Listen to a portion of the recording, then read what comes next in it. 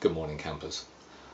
Just want to bring you to a slight little bit of news that I've got. Now we're all talking about Fukushima and how is it getting covered up. I mean, that's why some of you guys are watching this video. You're saying, "Oh, there's no news about Fukushima," and you're probably searching the web in search of information.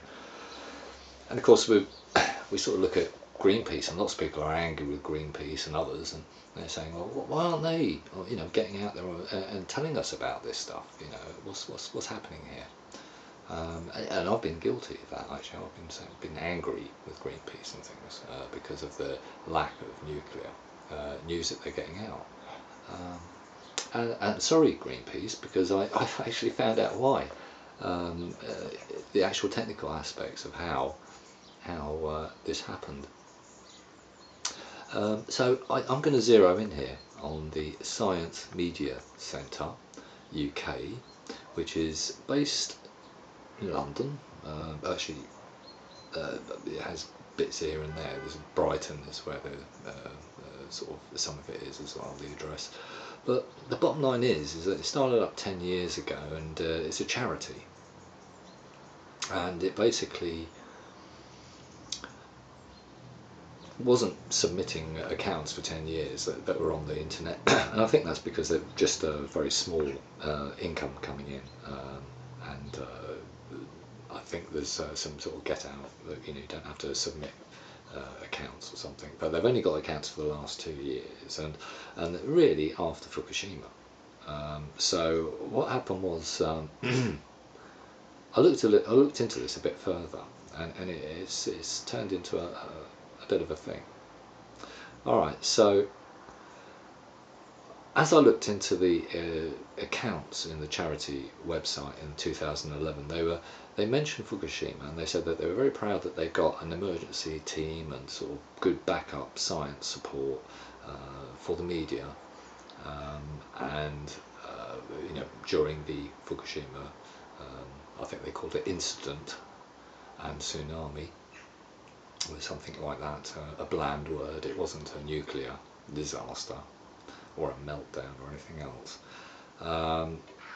And they were really proud that they sorted out all the bad science that was going around at the time, and that was people saying things like, "Well, there is a meltdown there," and they were saying, "No, there's no meltdown." No, TEPCO was saying no meltdown, and the BBC was saying no meltdown, and no health effects and these other things.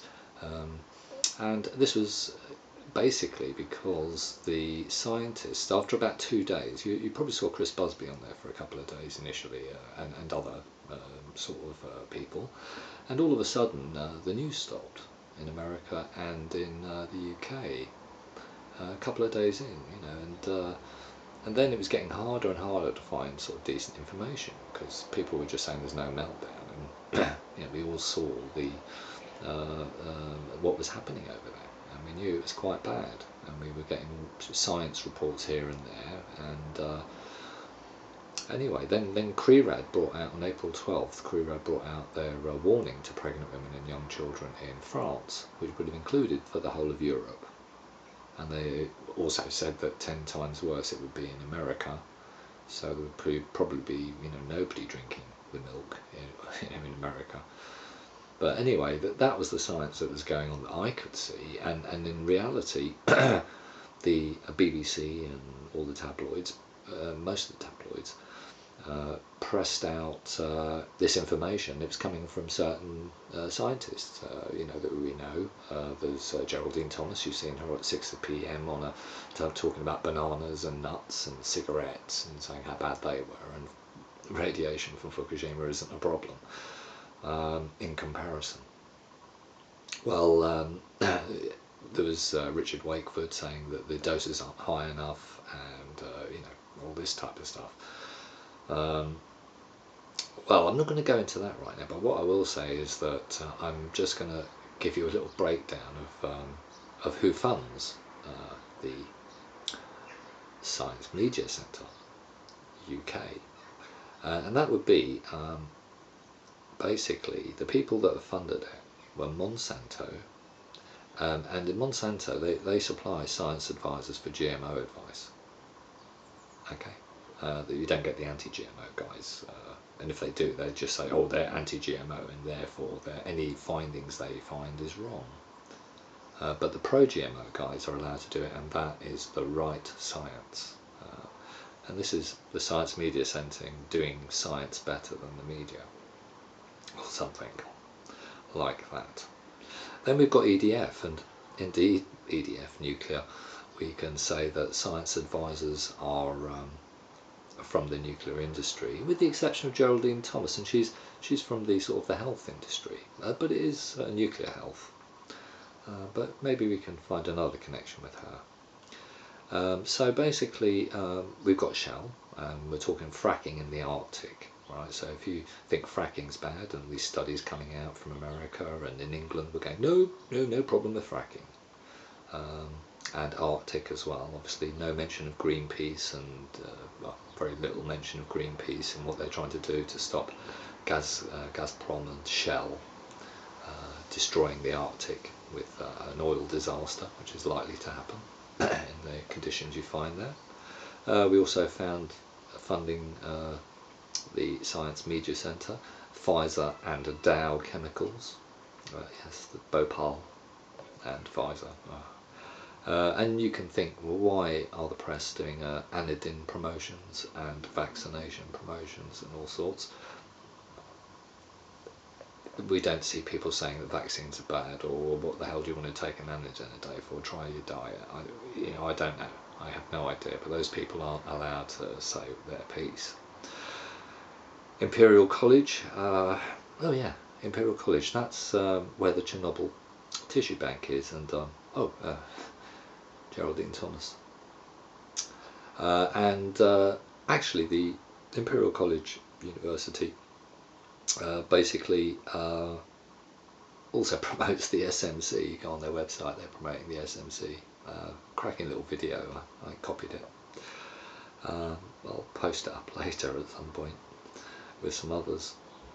BBC also funded, it's BBC Worldwide actually, the private end of the BBC, and and the SMC trains the BBC journalists in how to do science journalism, more importantly how to contact their advisors who work for the corporations.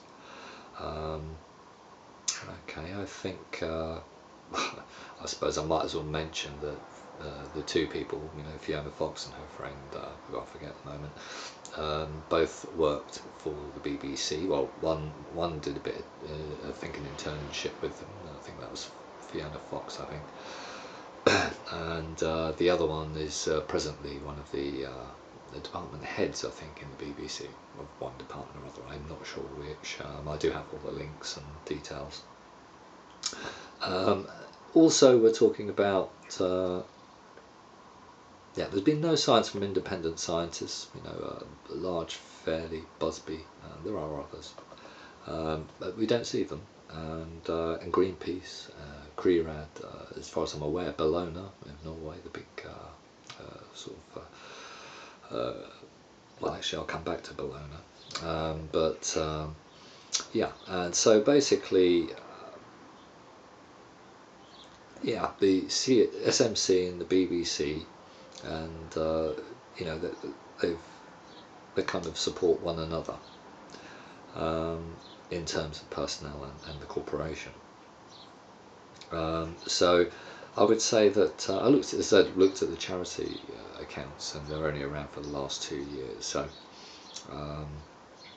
and they have got £250,000 in a year.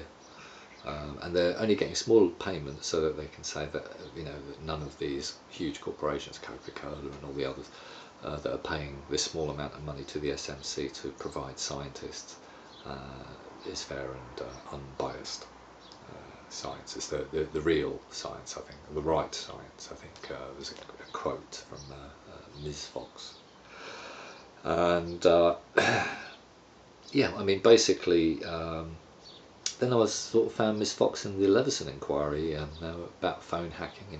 I've been hacked if you watch my other videos, and I got hacked at the same time as this Leveson, the Daily Mail phone hacking squad were doing their job, and And then basically the police were found to be holding the corporations that were doing hacking, which might have explained my 300% increase in insurance.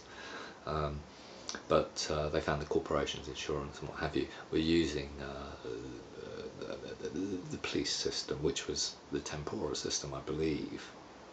So they were holding that back because they couldn't talk about Tempora, where the insurance were getting their information from.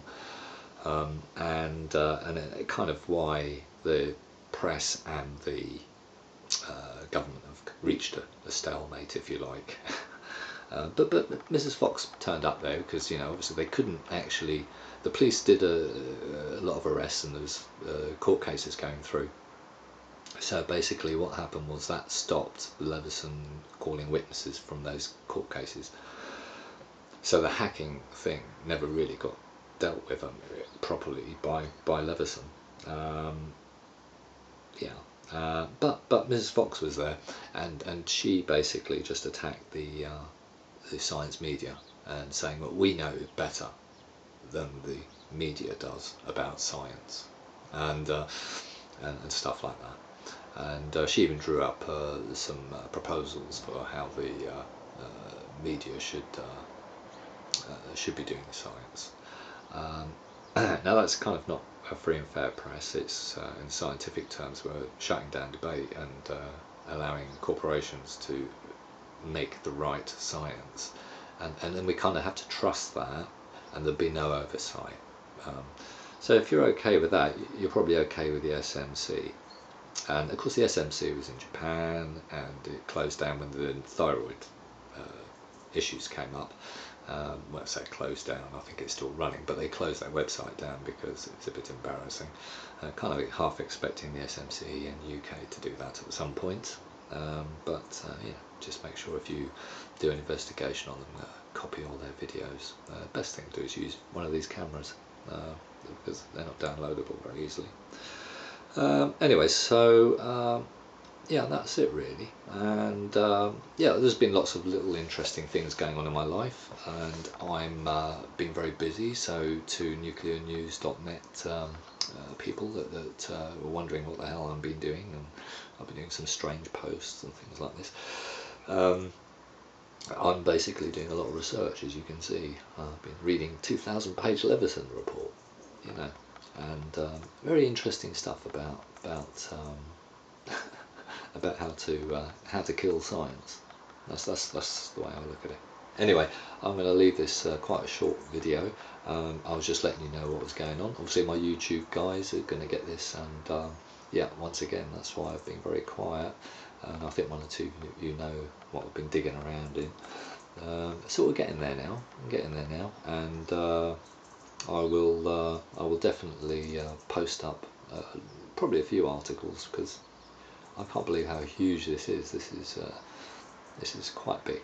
SMCs, which were around for about 10 years, all of a sudden, bang, they become big. They're getting funded by all the corporations. Science dies on the news. The Leveson inquiry happens. They don't look at the hacking because they can't, because of Tempora, which we know about now, but they still can't look at it because we can't actually admit it.